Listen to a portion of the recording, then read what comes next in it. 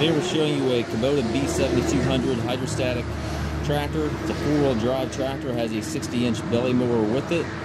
Tractor is showing about 580 hours on the meter. That meter does turn over at 3 digits, so I don't know if it's been turned over or not, but that's what the hours are showing on the tractor.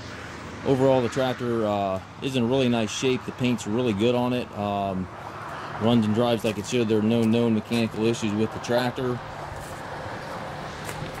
For the age of the tractor, it is in really nice shape.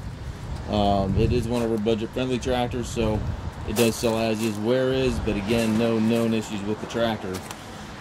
See, there's barely any paint off of the floorboards here. A little bit of a rip here in the seat, but for an older tractor like this, I don't know that you'll find a much nicer tractor on the market than in this age category. It's a really slick little unit. We do take trades. We also can arrange shipping anywhere here within the U.S. If you have any questions regarding this tractor, please contact us at masttractor.com. Just a quick little add on to this video here.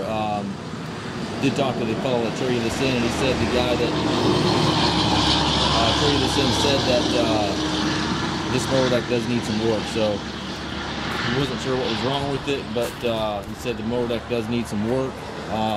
We did kick it in and out. It seems to function okay, but just know that previous owner said the mower deck will need some attention. So not sure what's going on with it, but just so you're aware of that.